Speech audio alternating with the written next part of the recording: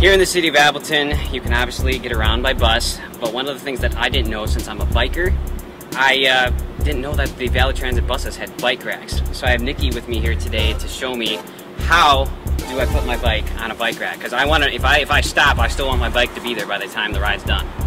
It is so easy to do, Ross, and we're going to show you how to do it. You don't have to be certified anymore, I would just like to say. To use this, you used to have to be, but now it's a simple 1, 2, 3 deal. So I'll show you. So you have your bike. You stand, of course, over here when you're waiting for the bus to pull up. Let the driver know you're going to be putting your bike on. And then set it off to the side. Pull this handle up. It comes down.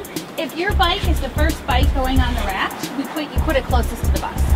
And it's simple. You just put the front tire where it says front wheel, and then pull up the bar, and there you go. That's it. Get on the bus, take your trip. Then when you're done, you let the bus driver know that you're going to be taking your bike with you.